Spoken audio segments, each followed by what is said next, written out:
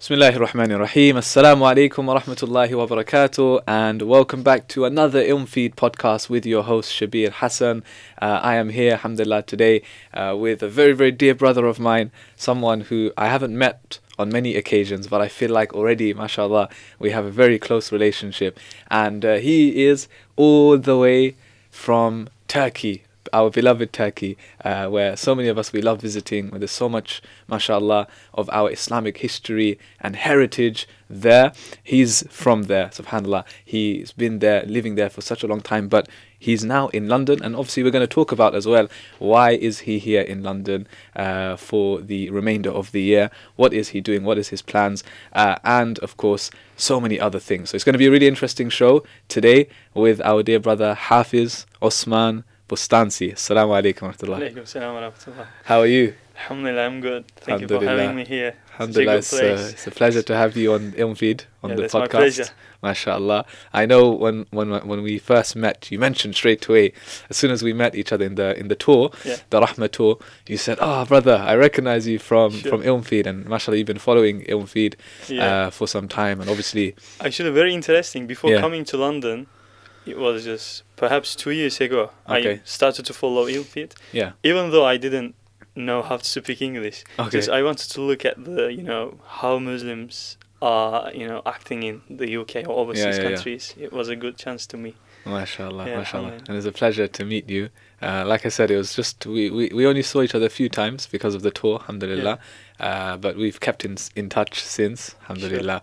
So it's been very nice to be in contact with you, and I've been following your work as well, mashallah, and I'm sure many of our viewers as well have come across your beautiful recitations, and we're going to talk about that as well, because obviously being in Turkey, slightly different. I've worn, you can see today, something a bit different, right? What is this? What would you call it in Turkey? We call it in Turkey jubba. Jubba. Yeah. Okay. So how is it different? Because like what I'm wearing underneath, we would call it a jubba as well. So how's it? Because I've seen one. So I've been in Istanbul, I went last year, and I've seen the imams. They have a specific type of hat. Yeah. Okay. And then they have this that they wear even on top of like shirt, trousers. They would just put this jubba on top.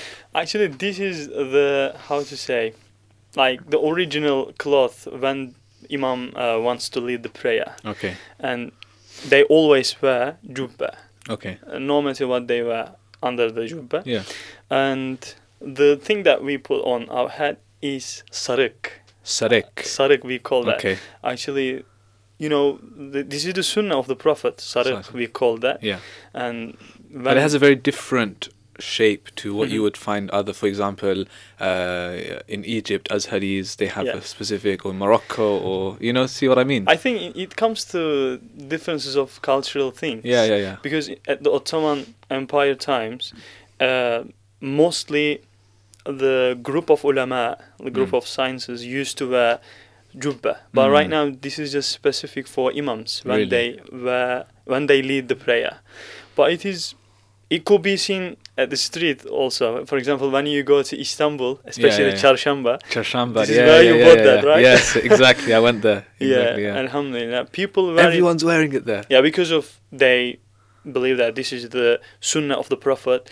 And when people look at you, people remind Islam, people remind the Prophet Muhammad. That's why we are wearing this. They say that one.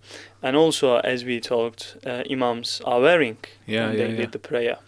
This is special for Turkey. Egyptians are wearing different style, but the thing that you wear inside under the jubba, I mean, mostly Saudi people wear that, right? Yeah. But it is rare to find in Turkey people not wearing that much. Interesting, very interesting. And even when I traveled to Bosnia recently, the imams same, because obviously you have the Ottoman influence there and the background, so very similar. The hat, wearing the same jubba there. Yeah, I've been there. I saw the same. Exactly. Yeah, and a lot of people they speak Turkish and Arabic as well. I was very surprised. Many of them speak very good Arabic. Because they've studied, mashallah. So I think Bosnia is another very interesting place. I went to Bosnia, I guess 2 years ago. Okay. I felt exactly like at home. I'm at home right now. I didn't, because I live in Bursa. Bursa very similar to Bosnia, Yeah. especially the capital of Bosnia. Very similar. I didn't feel I am different place or I am in European countries. Yeah, definitely. And when I saw imams, look, they are like our Exactly the imams. same. Subhanallah. Alhamdulillah, I had a conversation with them about Ottoman Yeah. and its influences and people. Alhamdulillah, it was very good to be there for me. Alhamdulillah. So tell us a bit about Bursa, you said. So what is Bursa like? I haven't been there. I went to obviously Istanbul, traveled around Istanbul when I went to Turkey last year, but I've heard very good things about Bursa. I would identify Bursa as the dawn of civilization of Ottoman Empire. Okay. You know what I mean? Yeah. Because actually currently I live in a small district which related to Bursa, which name is Iznik. Iznik, I've heard. Have you heard that? Yeah, I've heard it. From history. Yeah. Firstly, from Bilecik, Söğüt, when Ottoman Empire was Söğüt, established, yeah. right? They came to Iznik and they established Ottoman Empire in Iznik. Thereafter, they conquered. Conquered, yeah. They conquered Bursa. They made Bursa the capital. Okay. In the time of Yıldırım Beyazıt. Okay. It was, I guess, the third Sultan of Ottoman. Right. Thereafter, they are passionate. I mean, how to say? They, wanted to conquer Constantinople at that time, Istanbul. Yeah, Istanbul. But they lived there more than for 100 years, perhaps. That's why many mosques, many different historical places could be found in Bursa. Okay. Very similar to Istanbul, but you can see the differences between Bursa and Istanbul. Because Istanbul is something else, very different. Yeah. The top of Ottoman Empire, Ottoman's economy was great. That's why it influenced the historical places and the people's life. But Bursa, compared to Istanbul, a bit more, humble. Small mosques related to Ottoman history. But there is a mosque, which name is Grand Mosque. Okay. In Bursa? Ulu Cami, in Bursa. Ulu Cami, very famous. Yıldırım Beyazıt commands others to set up this mosque. Alhamdulillah. Because it was ahd, what do you say? Promise. Yes, yeah. It was his promise before conquering the Bursa. He says, if I can, get in Bursa, I'm going to establish 20 mosques. Wow. Right? Okay. Thereafter, when the conquest took place, he asked to ulama, to different Islamic scholars, what should I do? I promised, and alhamdulillah, we conquered. Some of them said, you should do what you are supposed to do because you promised. But one of them said, very wise, offer. He said, "Oh, Sultan, you promised, but rather than building 20 mosques, you built a mosque with 20 tombs." You said domes, yeah. 20 tombs. Okay, interesting. Yeah, alhamdulillah. That's why it has a different architectural style. Wow. When you get in, 20 domes. 20 domes, yeah? Yeah, domes, very magnificent when you get in. Even still, when you look at from Uludağ, which is the great mountain, it appears with a magnificent, beautiful scene. You can see that. Even compared to big buildings, you can see its beauty.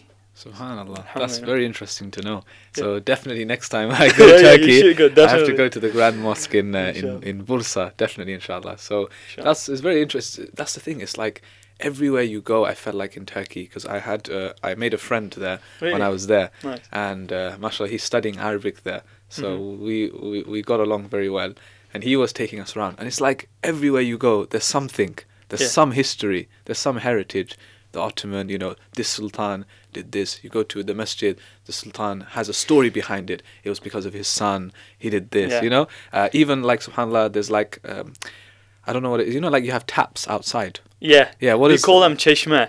Okay. It is where you can drink water. Yeah, because it's like waqf or something. Yes, waqf, exactly. This is, but all of them mostly were built by the sultans, because the ideology of Ottoman Empire is when you let people live in a good life, they will let you, means they will let your government or your country live. Okay. You know what I mean? This is the theme of Ottoman Empire. Yeah. You know, how much you offer people good things, okay, you will find. You will also get the good back. Good back, exactly. And you know, there is a, how to say, kind of not manager, but someone who sultans used to see good opinion. Ulama, we call them. Yeah. You know, when you go to Bilecik, Söğüt, there was we call Evliyaullah, from the friends of Allah.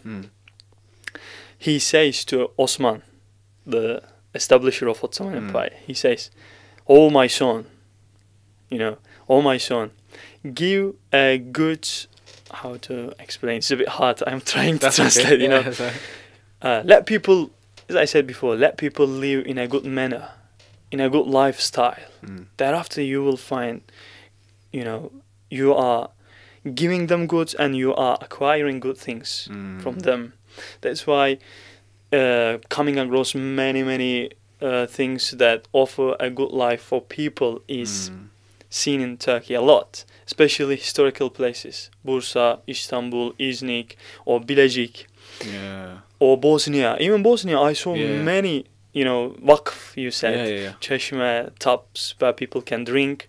It's all free. Yeah, exactly. Even what? Very interesting. They used to build a house for birds when they built a mosque. For example, on the wall, you see architectural, you know, houses which belongs to birds. You know what I mean? They built that, yeah? They make very small, but it shows the mercy. I've just seen for that people. a lot. Yeah, I've seen that a lot in Turkey. I feel like towards animals, there's this kindness. Ilmfeed did a video with Mesut Ozil, the Arsenal player, when he kissed the bread. And then apparently there's this tradition. There's this like tradition behind it, and going back to Ottomans. Because we call bread is holy. You know, when it just dropped, we took it, like we kissed, because it comes from Allah. It is like as Qur'an. Yeah. Because we try not to, you know, take or put the Qur'an under our feet. Because these traditional things, it comes from the respectful action towards the Islamic things. Of course. Yeah, there's many good things. I mean, that's the thing with tradition or culture, is that it is not necessarily it's from the sunnah, but it's a good thing. It's a nice thing. You're showing respect. You're showing honor towards something. And it was that's why I think that video, everyone was interested. Someone threw the bread at him and he picked it up. He kissed it, showing respect. This is rizq from Allah. It's provision from Allah. SubhanAllah, it's beautiful. So that's what I'm saying. It's like everything. You go there. If you don't know, if you just go there just to visit, you know, I just want to go shopping and here and there. Okay, it's nice, but if you go there, I think with the interest, I want to see history, I want to learn more, I think that you'll benefit a lot. When I was there, actually, we met a sheikh in Istanbul, and he asked us, so how long are you all here? I was with my friends. How long are you here for? And I said, yeah, we're here for like 6 days. And he's laughing at us. Really? He's laughing. I said, Sheikh, why are you laughing for? Because he was, mashallah, he obviously, because we couldn't speak Turkish. And obviously he doesn't speak English, so we were speaking in Arabic. So I said to Sheikh, لماذا تضحك? Why are you laughing for? He said, even if you spend 1 month in Istanbul, you will not be able to benefit from it. He said that every corner is so huge, there's so much history behind it. Even, I think, for example, you call people who live in London, Londoners. Can we call Istanbulers? Even Istanbulers can't recognize where they live, you know. Every corner, as you said, has meaningful architectural things. They are waiting to be discovered. Yeah. Exactly. Yeah. Very interesting. And so many masajid, you know, so many different mosques, and every mosque has its story. Obviously you have the normal the popular places that you go to Istanbul, everyone visits Hagia Sophia, everyone goes to the Blue Mosque, everyone, you know, there's some places everyone goes, but then I think we forget about there's so many other hidden places we could say, yeah, definitely. Exactly. But very honestly, I would say that when you get in the mosque, which built in the time of Ottoman Empire, Yeah. it affects you a lot. Atmosphere of the mosque is different from new mosques. Yeah. I don't know why, because perhaps because of the structure. But even if it is same, it gives me, I don't know, historical sense. You know, Yeah. you feel yourself at the time of like old times, at the time of Ottoman. Perhaps I feel like that. I felt like that as well, and I think obviously because of more people are interested now in Turkey, Ottoman history, because of, you know, TV series. Yeah. Everyone's interested now. Yeah. So, you know, everyone wants to know who is Osman. Never, you know, before it was just a name, Ottomans. We know this name. But now it's like everyone wants to find out who is Osman, because there's a series now, Osman, the son of, you know, Ertuğrul, etc. So everyone's now interested, and it's a good thing as well, because what it's doing is that it's inspiring people to learn this very important, integral part of our history. Regarding Osman, very interesting story. I don't know its authenticity, but it is a very touching story. Before he became the leader of Ottoman, he went to a sheikh, a scholar. He visited, and they offered him, you know, they offered him a normal غرفة. What do you say? Like a room? Room, yeah, exactly. I forgot. They offered for him a stay, just to sleep. Just a normal room to stay. But he saw a Qur'an in the room. Yeah. He couldn't sleep till the dawn of the sun. Okay. But some people say the time when he couldn't sleep was for 6 hours. Okay. This is time for Ottoman Empire, 6th century. I see. Because of the respectful action, he couldn't sleep. Because Quran was there, he couldn't put it like I see. the top. Okay. It's like an empty room. So Yes. Okay. And he couldn't sleep. The time was for 6 hours. But very interesting. Okay, we can't say, but it shows again their respectful actions towards Islamic things. Very interesting. Alhamdulillah. Yeah, there's so much to learn, I think, and Exactly. I think it's good to look into these things and take different stories from the Ottoman history that is available. Even in London now, you go everywhere, Ottoman this, Ottoman restaurant is named after Ottomans. Turkish food, everyone's trying to name their restaurants after this because everyone's interested. Alhamdulillah. Because if you lose your history, what do you have then? Right? You need to keep your language, history, and society if you want to be in the stage in this world. That's why people firmly need to know their history, even though you were born here. It doesn't matter, because this is your identity. You are a Muslim. You need to know your history, and without Ottoman, someone can't write a history of the world. How would you say in Turkey, the Turkish people themselves, do you think that most of them know their own history or not? I don't think I can't say they mostly know what their history is, but slowly it is changing. Okay. Thanks to different TV shows and different series. Alhamdulillah, it's getting better.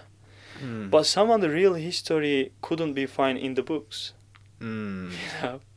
It's sometimes hidden in somewhere else, and you need to find out more. Really? But it is going to be better, inshallah, hopefully. Yeah, inshallah. What about education in Turkey? Because obviously you studied in Turkey. Yes, very different. I studied. And I think you're actually the first guest that we have. Is it Turkish?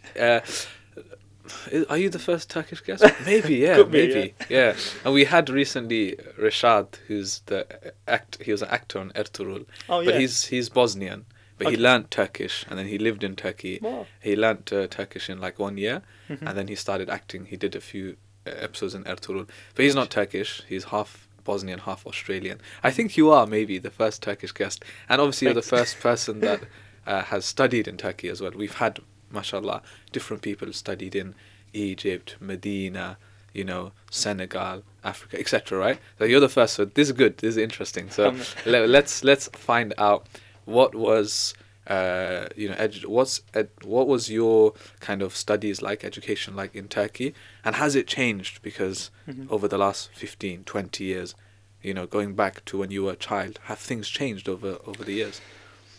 Yeah. At first, I studied just normal at secondary and primary schools. It was just normal education. Okay. But being a Hafiz, I would say, I studied at high school. We called Imam and Khatib. Yeah. أئمة والخطباء Okay. في اللغة العربية. The education system consists of Islamic sciences and worldly sciences like math, other things, biology and philosophy, others. But for me, before getting into Imam Khatib, I thought by myself, I said, look, okay, if I study math and other worldly sciences, I will acquire things just belong to this world. But what about hereafter? Thereafter, I decided to go Imam Khatib.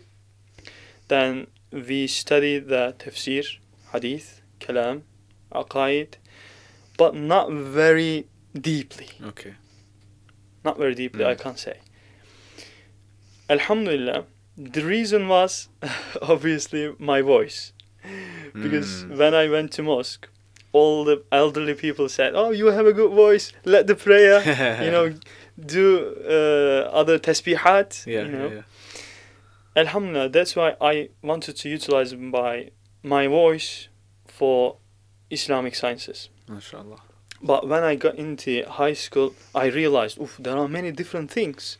Yeah. It doesn't just require good voice, Of you know, course, Arabic, yes, memorizing the Qur'an, tajweed, other things.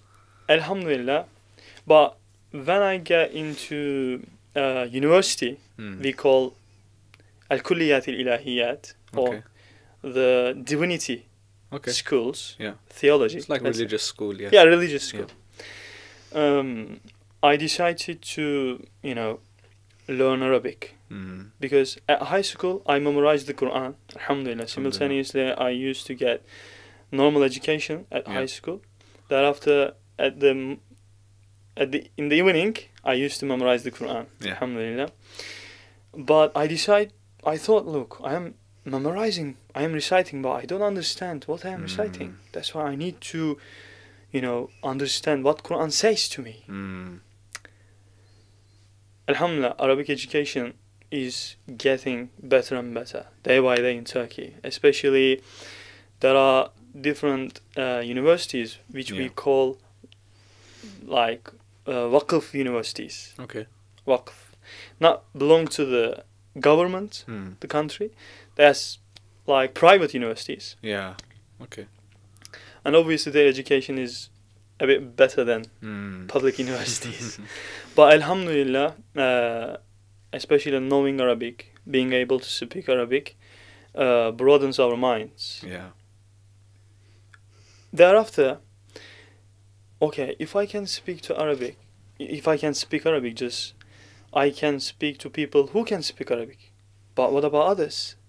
Quran says to me, look, for example, the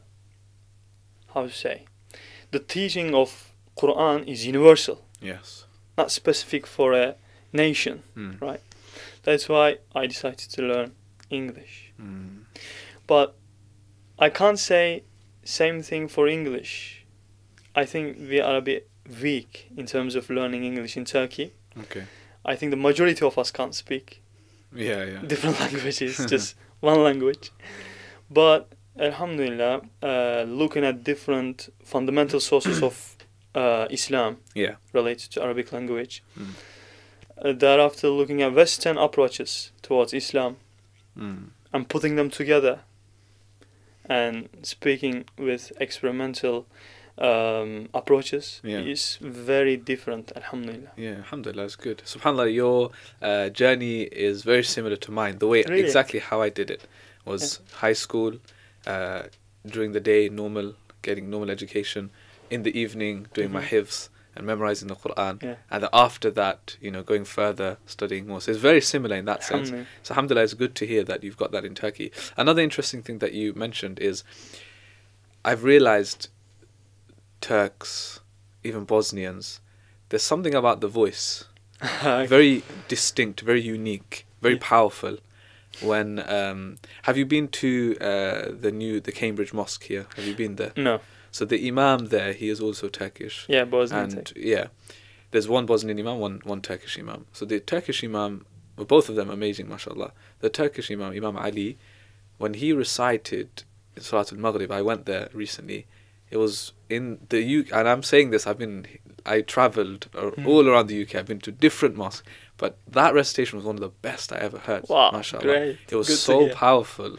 I was like, whoa, where am I right now? I'm not in Oh, the UK. wow. It was Great. amazing. And even when I went to Turkey, but went different mosques, and then when they're reciting, mashallah, amazing. I went to different mosques, whether it's Blue Mosque, I went to another masjid, I think it's a new one, masjid, I think it's like Zainab or something like that. It's like a new, it looks it's like a new modern design. So anyway, I went there, and there's something different. I can't say the same about, for example, in my culture, coming from the more Asian background, Bangladeshi, Pakistani. I can't say the same, even with going to Arabia, going to Mecca, Medina. There's something about it. What is it? There's something about the voice. It's very unique. Alhamdulillah. Why? Let me give an example. Again, it is related to Ottoman. We talk a lot about Yeah, of course. But even today, when you want to become imam of big mosques, Yeah. you need to have a good voice. Yeah. And okay, it comes from the But it's God. not. It's not Alhamdulillah. just It's God good. given. It's not just good voice. It's not sweet voice. There's power behind it. Are you trained? Like, do you get trained, or is it just natural? Actually, both, I guess. Okay. Again, it is. You need to make an effort on that to make it more beautiful. But if you don't have the skill, Yeah. nothing to do. But if you realize it when you are in early ages, as I did actually, if you try or if you pay attention to your voice in order to make it more beautiful, you need to do some different things. And So. these are a bit, secret things. Okay. I mean, you need to firstly listen a lot. Okay. You have to listen, such as big Qur'as, Yeah. Abdul Samad, Yeah. different, Yeah, all yeah. of them. Thereafter, you need to imitate. The first stage is, for me, this is my understanding, is imitation. Okay. Because there are people reciting very amazingly. And if you want to be one of them, you need to follow them. And this way is not sitting and taking notes. No, that's different. There's oral and listening. Yeah, Yeah. listening is very crucial. So, but tajweed and makharij al-khuruf, Yeah. we called, yes, you need to be in front of your teacher because he needs to listen to you. Thereafter, he needs to correct you. Yeah. But voice, I think 70% comes from your nature. Yes. Yeah. God Definitely. given skill. Thereafter, if you make an effort on that, you will have alhamdulillah beautiful recitation at the end, I guess. But again, we need to make the oh Allah, please beautify our voice Yeah. in order for us to recite in the best way Yeah. the Quran as much as we can. Why? I guess this hadith in Abu Dawud. لم يتغنى القرآن بصوتكم فليس منا. Those who, don't recite Quran in a beautiful way, they are not from us. This is what Prophet says, alayhi salatu wasalam. And زينوا القرآن بصوتكم. Recite the Quran in the best Beautifully, way. yeah. Beautifully. Mashallah. I agree with you in the sense that there is a lot of it is going to be God-gifted talent. Yes. A lot of it is going to be a large part. That doesn't mean that if you don't have the talent, you can't still do well. Like you said, it's going to take practice, imitation, effort, definitely. But then you mentioned also an interesting word. You said the secrets. Yeah, and you know when in English we always say that you never reveal your secrets. If you have a skill, you keep it, right? But maybe we can get some percentage of that from you. For example, swimming is one of them. Swimming? Yeah, very interesting, isn't it? Really? Okay. Why? Because you need to have a good breath during your recitation. Long breath is an indispensable part of your recitation, because there are different long verses during your recitation. If you can't manage your breath, you'll fail. And during my childhood, I used to swim a lot. That's why I realized, I have a long, breath, you say, right? Like stamina. Stamina. Yeah. Okay. When you take your breath, there are some methods to keep it in your stomach. Oh, okay. You can't give it back immediately. You need to keep it, and you need to manage, but without messing up tajweed and makharaj. The main thing is tajweed. Thereafter, you need to put upon it your voice, your maqamat. But I studied maqamat also. During my high school education, I went to maqamat lessons for 2 years. We learned different maqamats, different styles. But again, your progress depends on your skill. Someone, for example, even they listen 100 times, they can't imitate. But someone listens just once, they can do it. Very interestingly. Interesting. Swimming, one of them. Thereafter, for example, before coming here, I used to listen Mahir al-Maqli, for example, during my journey. He's one of my favorites from the Haram. Alhamdulillah, he has a really good voice. And when I was a child, I used to listen a lot. His recitations. And why? Because if your ear gets used to listen different styles, if someone wants Osman, can you recite like in the style of Mahir al-Maqli, you need to recall the voice immediately in your brain. It happens very immediate, suddenly in your mind. But swimming, I said, imitating. What else? you tell us. You're the secret guy here.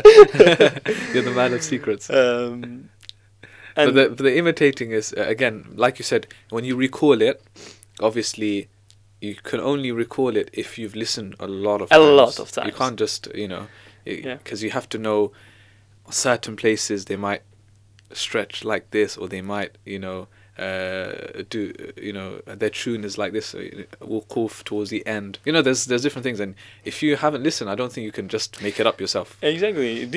It could be the answer for those who ask, how can I be like this?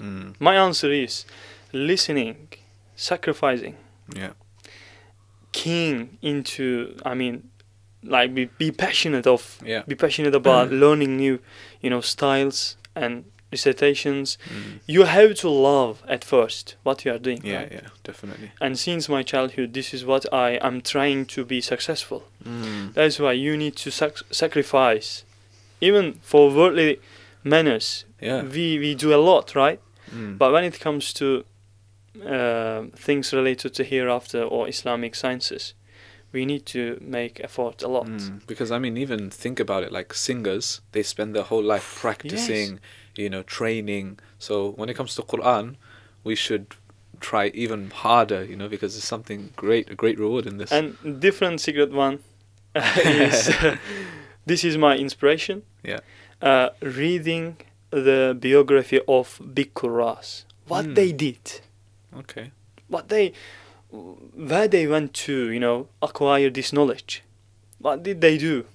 Learning secret things, because these are experience, right? Someone experienced and someone became a successful reciter.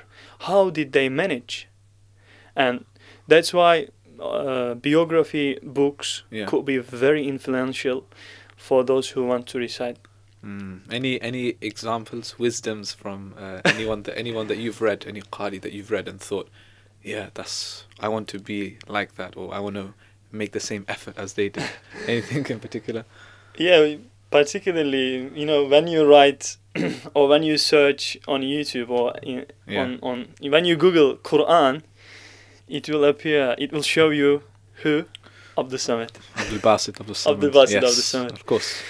He was very influential. This is my habit. When a person became successful in their region, in their field, I tend to look at their life. Why Allah, you know, why Allah made them as a role model person for us? They must done something different from others. Sorry. Right? Yeah. What I found in the life of Abdul Samad was, before reciting, he used to prepare himself what he is going to recite. Mm-hmm. For example, if it is going to be from the chapter of Maryam, he, you know, he used to make himself, okay, I'm going to recite the words of Allah. I need to be very humble. Mm. I need to feel as if it is going to reveal upon me. Mm. This is the secret, perhaps. This is the secret of voice, his voice. Mm. You know, this is my this is my sentence. Let me translate, because I used to say it in Turkish. If you don't have inside of yourself, you can't give it to others. Okay. Say it in Turkish. We have many Turkish viewers as well. Kendisinde olmayan başkasına veremez.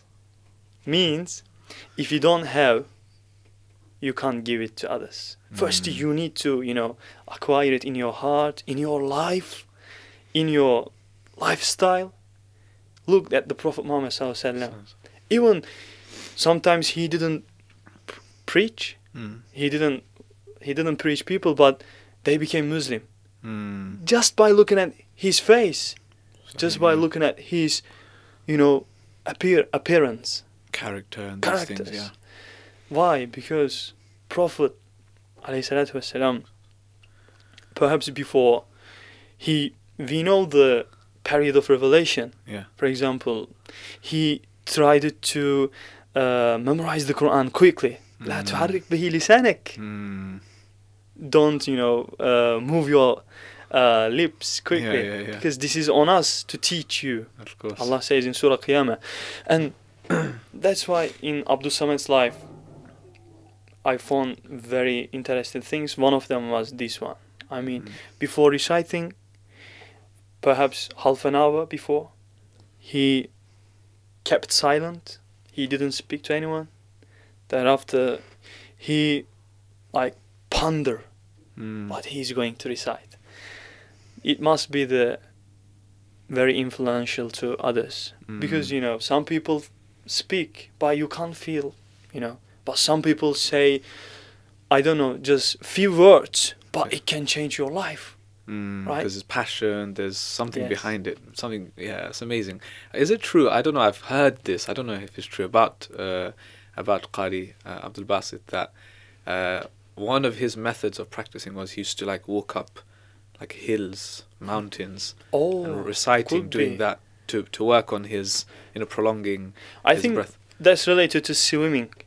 Yeah, Also. similar. It's because it's basically any physical, we're saying, activity is going to help. Yeah, with these. Because you need to be strong, you know. Yeah. Because if you try to keep your breath, you have to be strong, and that's why it requires practicing a lot. I didn't hear that. I didn't know that you mentioned. Could be, yeah. But you're saying it makes sense, though, isn't Makes it? sense. It makes sense, yeah. Absolutely, yeah. Yeah. So how long can you say that the longest you can hold your breath while you're reciting? I think that was a video that we made with guys in Turkey. Yeah. It was, I think, I don't remember, but 45 or 50 seconds. Yeah, that seems to be, from what I've seen. It's not outstanding, because I saw many videos more than a minute, you know. Allah. But even then, I mean, come on, 45, 50 seconds. I struggle 5, 6 seconds. You know, I'm finished 10 seconds. Khalas, I'm done. But let me mention him. Yeah. You know him. Yeah. Abu Ayub. Ayub, yeah. Ayub Asif. Ayub Asif. I asked him, Yeah. as you asked me these questions, brother, how do you manage this? You know, what he says was, practicing, bro, practicing. Yeah. That's it. If you practice a lot, you will acquire what you want. Definitely. But like I said, mashallah, I mean, 45, 50 seconds is not, it's not a small achievement. It's still a long time to hold it. Yeah. So the first secrets you gave, the breath you mentioned, I've always seen it, every qari that I've watched, because I always watch them, because I can't do it. Yeah. Honestly, I can't do it. But I'm still interested. What is their method? Every time. Yeah. You see that. Yeah? And then they just go 45, 50, 55 seconds. I'm just like, subhanAllah. I try it. No, it doesn't work. But even the shape of your posture. Posture, right? Posture is very crucial. So you can't if you slouch. try to recite like this, you can't. Slouching and because you need to make your body like this to get a long breath. Yeah. And you need to take it from your nose. Yeah. Nose. Yeah. Not mouth. Not. Okay. You need to like. And you need to, after that manage your breath. Wow, okay. So there's like a whole like science behind the qira'ah, yeah? Wow. Absolutely. Okay, interesting. So on that point, I know so many of our viewers and listeners, they're now interested because we're talking about it, but we want to maybe perhaps see it live, okay? I want to see it, mashallah. I always enjoy your recitation. So maybe let's start with that one then. Let's start with you just reciting. We're going to come to we spoke about imitation, and I want to see that as well. That's different. That's a different test. This is the live Osman Bostanci Hafiz Osman test, live on Ilmfeed, inshallah, for all of our viewers, inshallah. So let's try that one first. Just, inshallah, yourself, just getting into the zone, and maybe showing us how the Qur'an did it and how they held their breath, just demonstrating that, and then after we'll come to the others, inshallah. Okay.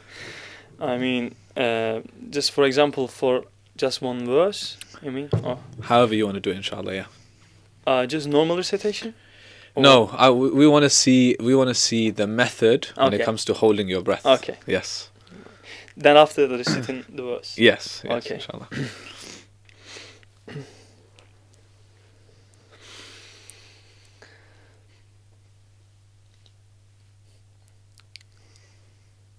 والشمس وضحاها والقمر إذا تلاها والنهار إذا جلاها والليل إذا يغشاها والسماء وما بناها والأرض وما طحاها ونفس وما سواها. Allahu Akbar. MashaAllah. MashaAllah. That's amazing. What are you feeling at that point? You know, when you get to the end, what are you feeling at that point? At that point, you don't have any breath. It's just like everything's going. It's just, all of them you are using, but wisely, But I've seen some Qur'an. So while I'm watching them, I can tell, okay, they're getting to the end now. Like they're gonna run out of breath. But then it's like they get to the end, and when they end the verse, they give everything and they end it, stretch it. And it's like, how did you do that? It's like you can tell they're ready to finish, but then they give an extra 5 seconds. So it's like I'm just interested to know how that, Yeah, it is a bit hard for me to, even explain. Because you need to feel that emotion in your body and during your recitation. But I don't know, it gives you different emotions. Of course. You need to, at the same time, focusing on what you recite. You need to manage your breath. You need to think about the meaning of the verses. Yeah. But I think that after a while, it is becoming like kind of automatic. Yeah. But mainly, I tend to focus on the meaning. When you focus on that, other things come automatically. Subhanallah. That's amazing. I think it's a very, very important lesson for us, for all of us, reciting the Qur'an. It's not just about reciting tilawah of the Qur'an. It's also pondering, internalizing, understanding. Exactly. I think that is a different feeling. It's a different feeling. Exactly, completely. because Allah says in Surah Qamar, وَلَقَدْ يَسَّرْنَا الْقُرْآنَ لِلذِّكْرِ فَهَلْ مِن مُدَّكِرٍ. And we eased Qur'an, we made easy Qur'an for you to understand, comprehend. Is there anyone who tries to understand that? Actually, what the verses tells us, ponder, think about that. Yeah. فَإِنَّمَا يَسَّرْنَاهُ بِلِسَانِكَ. Indeed, we made easy. We made the Quran easy for you to understand. Yes. Yeah. فَهَلْ مِن مُدَّكِرٍ أَفَلَا تَعْقِلُونَ. Yeah. Don't you reflect? It's posted all over the Quran, all of these verses. Yeah, at the end of the verses, if you look at it, it says us very hidden things. Alhamdulillah. أَفَلَا يَتَدَبَّرُونَ الْقُرْآنَ. Yeah. Don't they, as you said, ponder about Quran? SubhanAllah. These are the questions. Yeah. Actually, answers already be known. But Allah wants us to reflect upon these verses. Definitely. May Allah make us among those Ameen. who are understanding the Quran. I forgot to ask you as well, how long did it take for you to even finish your memorization of the Quran?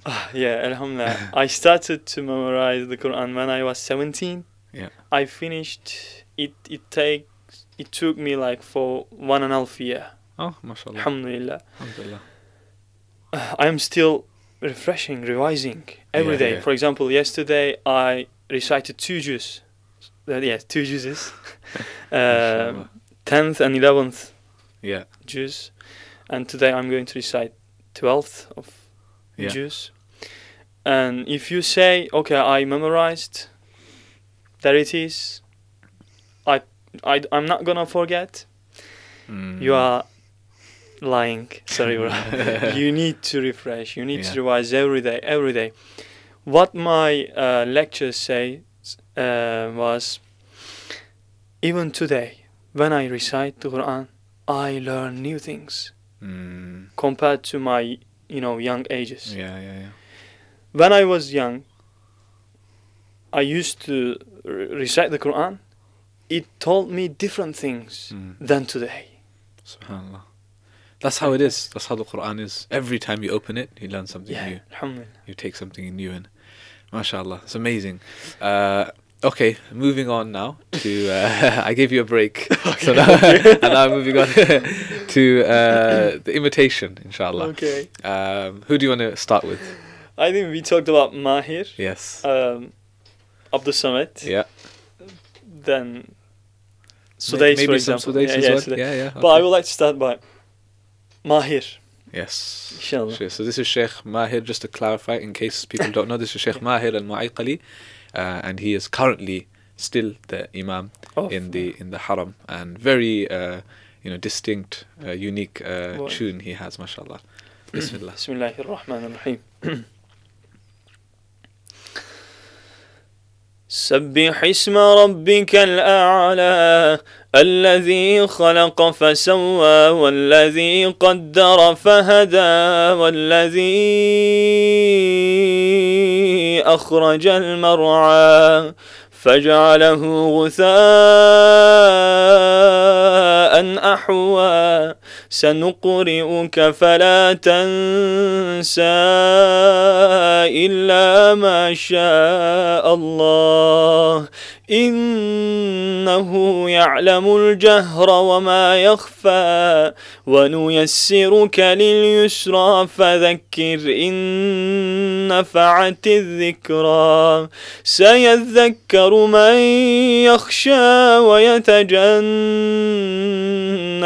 الأشقى الذي يصلى النار الكبرى ثم لا يموت فيها ولا يحيا قد أفلح من تزكى وذكر اسم ربه فصلى بل تؤثرون الحياة الدنيا والآخرة خير وأبقى إن هذا لفي الصحف الأولى صحف إبراهيم وموسى. MashaAllah. That was very, very good, very accurate actually, MashaAllah. Again, like I said, there's a few things that Sheikh Mahir does. Yeah. It's very unique. No, none of the Imams, they do that. It's just some of the, like the stretches, the way he does it.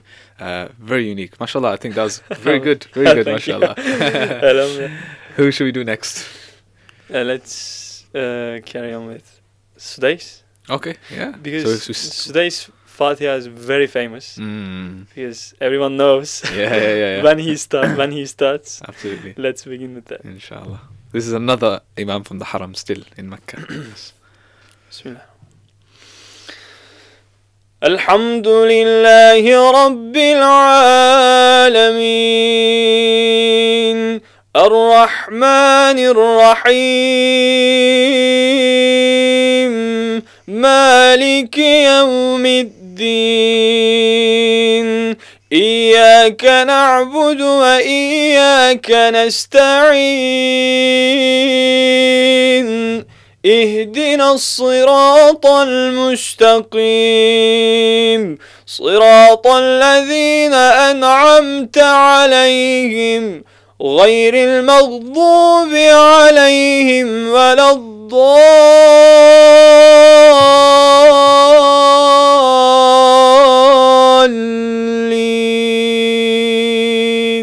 I mean, yeah, it's especially the ending, غير المغضوب عليهم ولا الضالين, and then when you stretch that, Sudais is that's Sudais's ending, mashallah. Really, alhamdulillah.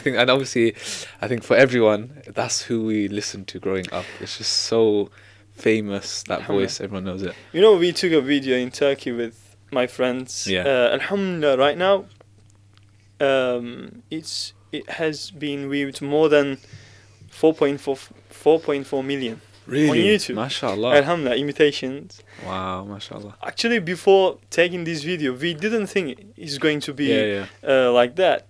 But Alhamdulillah, people paid attention that much. Then, Alhamdulillah, I received many messages on Instagram and other social media accounts, and they said, I am telling my son, look, this is your role model.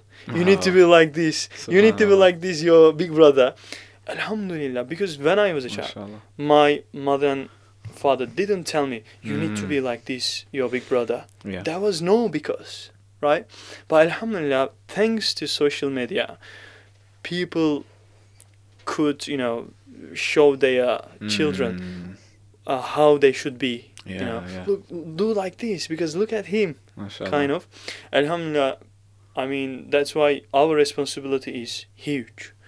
We need to be very careful what we are doing, especially on the social media. That's a different topic, actually.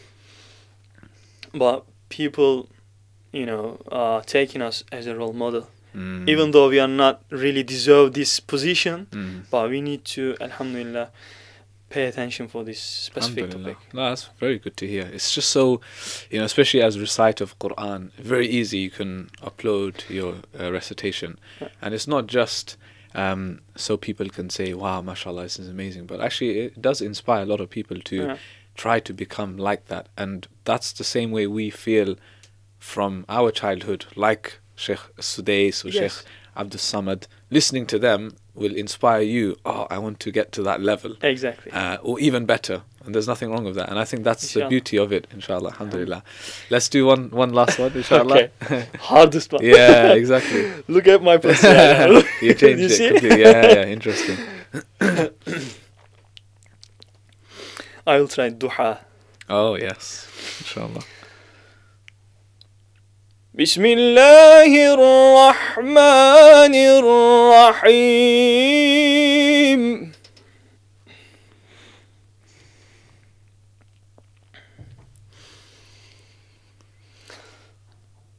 والضحى والليل إذا سجى ما ودعك ربك وما قلى وللآخرة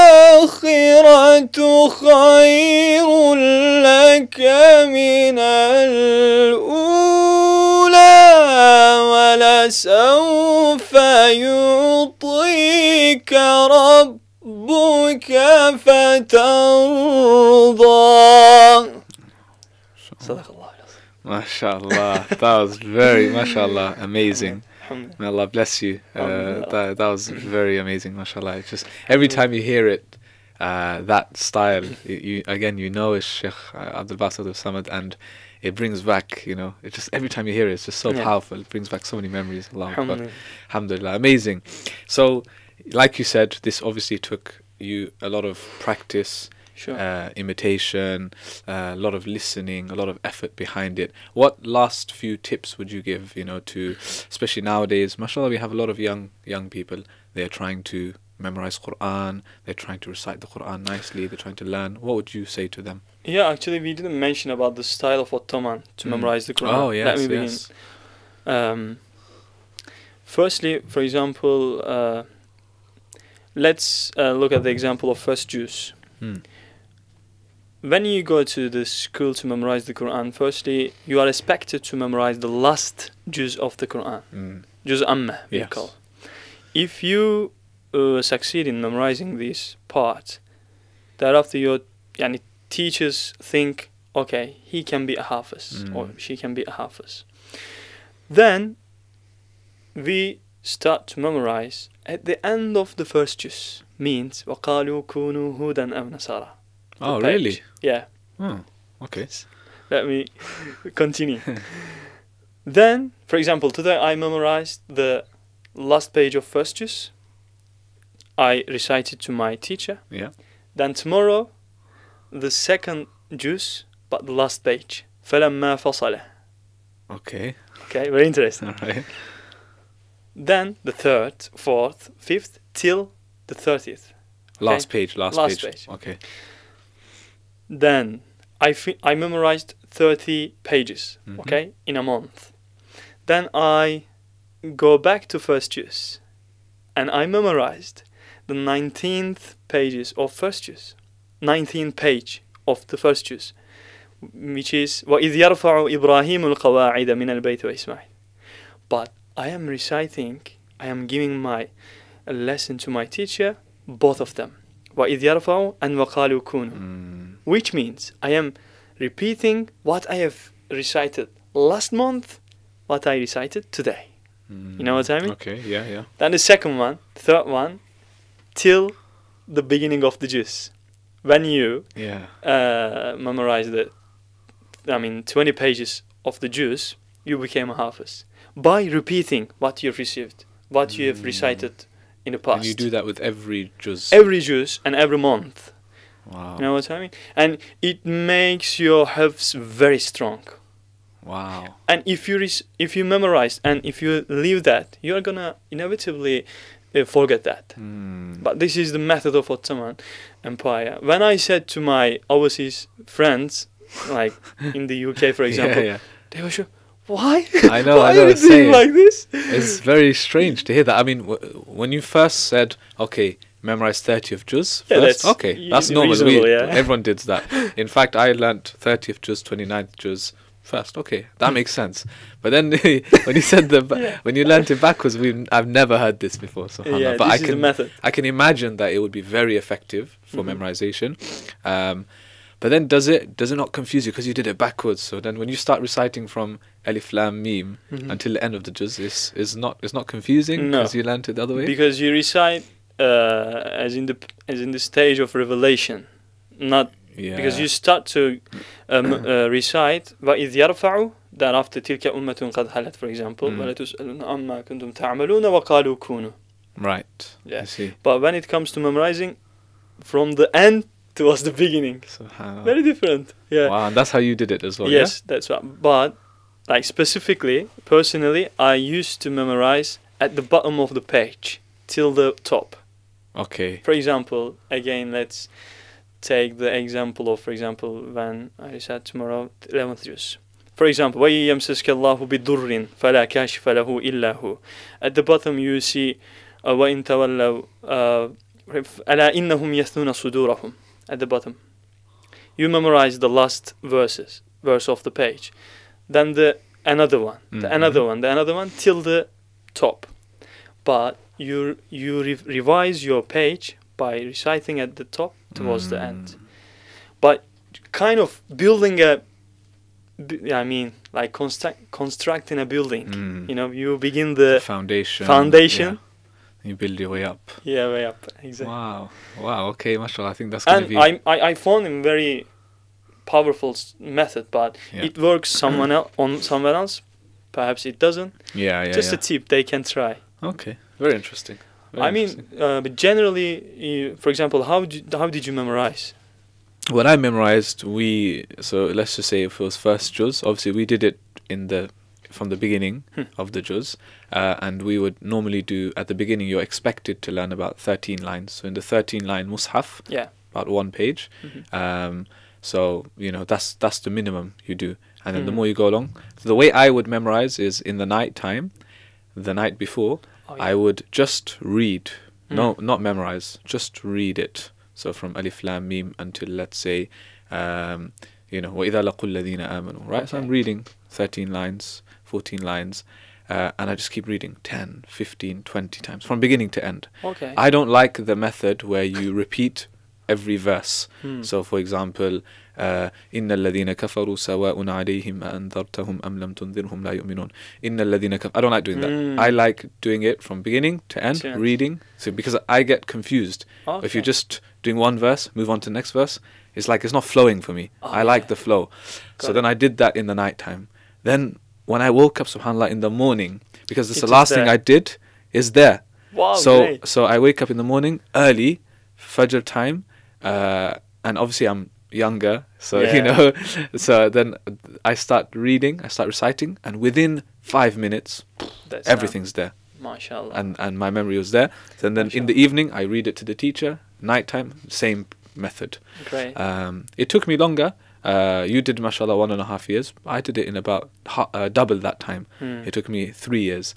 But alhamdulillah, it was effective, and that's how we did it. But let me tell you what my teacher says. Memorizing starts when you finish it. Memorizing starts when you finish it. This is the key. I mean, the majority of Hafiz, they memorize, but unfortunately they forget. That's the not point, okay? It's meaningless. And to keep in mind, when you actually finish your memorization, yes, that's your duty to revise every day. Because you are chosen. What Allah says in the Qur'an is, ثُمَّ أَوْرَثْنَا الْكِتَابَ الَّذِينَ اصْطَفَيْنَا مِنْ عِبَادِنَا. And we gave the Qur'an our slaves that we choose. Not all of us, not every one of us Hafiz, right? Of course. But فَمِنْهُمْ ظَالِمٌ لِنَفْسِهِ. And the third stage is وَمِنْهُمْ سَابِقٌ بِالْخَيْرَاتِ بِإِذْنِ اللَّهِ. And they raise in doing good things. We should be there. ذَلِكَ هُوَ الْفَضْلُ الْمُبِينُ. May Allah make us among them, inshallah. Ameen. And it's so interesting you said that the same thing that you said, that your memorization, when you complete your tahfiz al-Qur'an, it begins actually when you finish. The same thing my teachers said when we finished, not hifz, when we finished our alimiyah, the Sharia studies, Arabic language, we did. So imagine you've done 6 years, 7 years. Every day you're studying, 8 hours. Tafsir, hadith, Arabic language, fiqh, ulum this, ulum that. Did that 6 years and you think, okay, inshallah, I'm finished. That's it, right? They said, okay, today you finished. Today you are now talibul ilm. Allah. You're not alim, you're not sheikh. Today you're talibul ilm. Today it begins for you. Because now you need to study further. You need to think about how to implement it. You need to give to your community. It's not now, okay, I'm done. So subhanAllah is a lot of work. You know? Let me tell this one. It is very interesting. For example, we say jahil and alim. Why? Because I'm pretty sure. Jahil, who doesn't know what he doesn't know. You know what we call it jahl murakkab. If he knew, he would be alim. Because alim knows what he doesn't know. Look, very, it's deep as well. Very deep. And when I say this one, that makes sense for people to reflect, because alim knows what he doesn't know. That's why he's alim. Imam Azam said, if I put what I don't know under my feet, my head is gonna be on the heaven, you know. Subhanallah. We don't know, we are jahil, and Allah is alim, hakim. And inshallah, with this, alhamdulillah, attitude as a, inshallah, talibul ilm, towards the end, we need to be on the journey of ilm. Of knowledge, course. inshallah. Inshallah. It's been a pleasure having you on, subhanallah. There's so much more we can discuss. And mashallah, every time I meet you, mashallah, your English is getting much better. You know? Well, I just last year learned. Sorry, I apologize about my bad English, because I just last year came to London to learn English.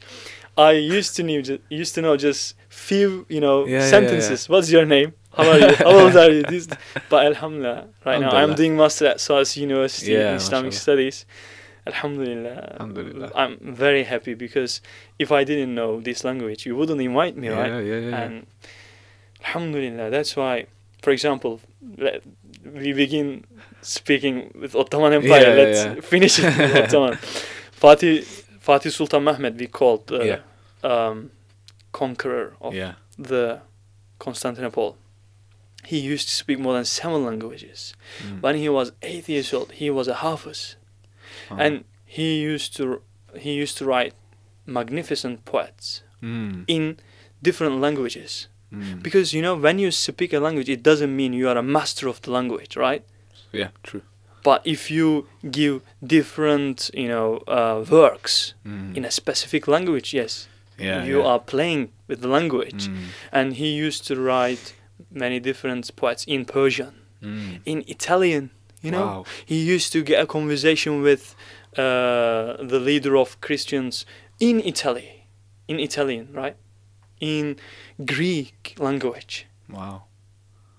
He even look. This is my actually. I assert that if he wasn't a leader, he would be very famous poetry, very famous writer. I don't know, very famous commander, because he invented the special things. Then he was able to conquer the Constantinople. Wow, mashallah. How many languages do you speak? I am very poor about that. Just Arabic, English, and Turkish. Oh, mashallah. Still, at least you went to study Arabic and English. You had to study that, mashallah. Yeah, no. But I wish, inshallah, I could speak more than. Because when you get in the Islamic area or in the science, you feel knowing different languages will give you benefit. So much benefit. 100%. Right? Yeah. Because when you look at the German sources, you can understand, you can obtain what they think. When you look at the English writer approaches, you can understand what they think on Islam, and you can answer. But if you don't know, you can just listen. Right? That's why, for me, and it comes from it is getting a bit longer, but it comes from the story of Zayd bin Sabit. Prophet Muhammad sallallahu alaihi wasallam said to him, learn different languages, Hebrew, Syriac. He learned in a small amount of days, and this is the approaches of the Prophet Muhammad sallallahu alaihi wasallam. Alhamdulillah. Barakallahu feek. Hafiz Osman, it's always a pleasure to see you, and thank you so much for being on Ilm Feed. And I'm sure our viewers and listeners, they enjoyed your advice, they enjoyed your recitation.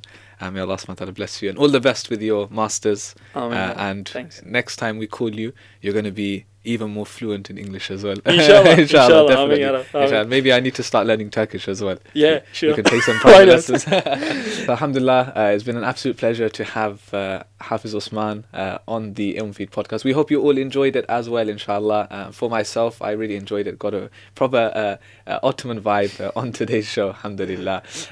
Be sure to check out the work of our dear brother Hafiz Osman. And how can we find you on social media? I mean, I'm on Instagram, on YouTube. If they just search Osman Bostanci, Osman Bostanci, you say, and they can find, inshallah, on Instagram, on YouTube, on Facebook. We are everywhere. And inshallah. Additionally, my hashtag is Qur'an is everywhere. I'm doing these works Hashtag, and reciting outside and showing the verses of the Qur'an. It's related to places and to make more influence on the audience, inshallah. Barakallah feek. Thank you so much, and we hope you enjoyed this one. Until next time, we'll see you then. Of course, subscribe to us here on the Ilmfeed channel on YouTube and on iTunes. A lot more coming your way. Take care of yourselves. Assalamu alaikum wa rahmatullahi wa barakatuh.